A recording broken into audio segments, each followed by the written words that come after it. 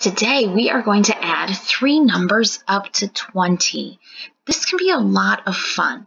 The important thing to remember when we add is that the order that we add the numbers doesn't matter. We need to add them in a way that is easier for us to do it in our heads. So I have 4 plus 2 plus 5. Now there's more than one right way to solve this. So if your brain works differently, that's okay. Don't get stressed. I'm just showing it one way. So the first thing I'm going to add, if possible, would be doubles. 5 plus 5, 4 plus 4, 6 plus 6. I have no doubles.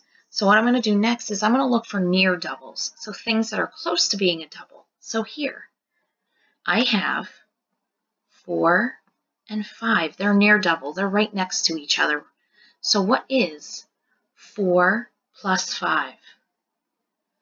4 plus 5 equals 9. So now I've used those to get 9. So what do I have left? I have 2. So what do I need to do with the 9 and the 2? I add them up. What is 9 plus 2? 11. So that means 4 plus 2 plus 5 equals 11. Next, we have 2 plus 2 plus 3. Do I have any doubles? I do. I have 2 plus 2. What is 2 plus 2? 4.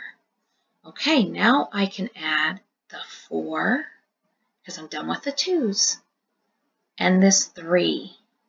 So what is 4 plus 3?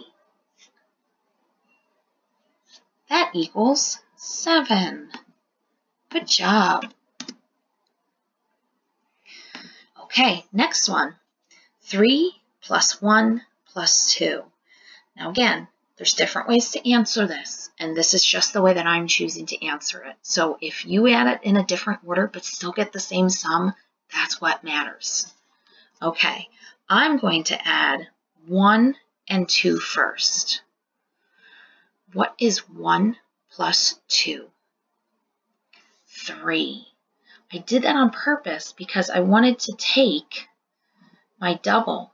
Look, I made a double. Now I can do 3 plus 3, which equals 6. Next, 1 plus 5 plus 3. Okay, I don't have any doubles. I don't have any near doubles, really.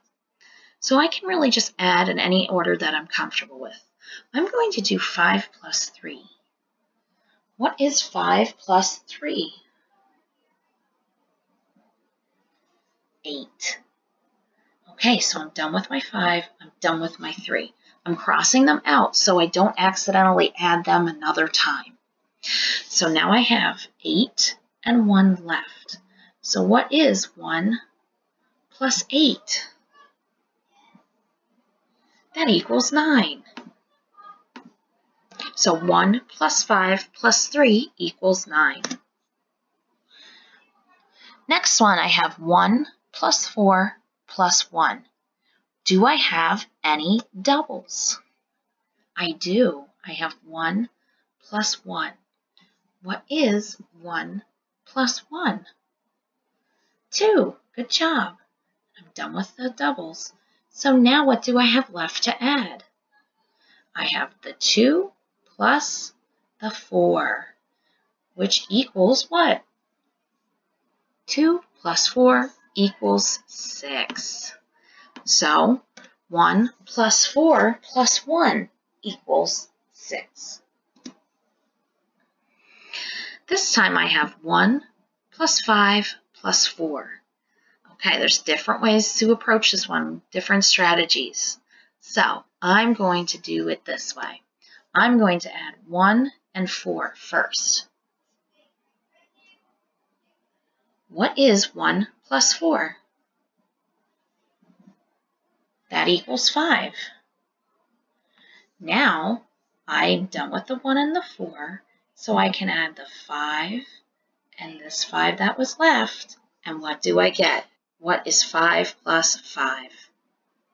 It equals 10. Excellent.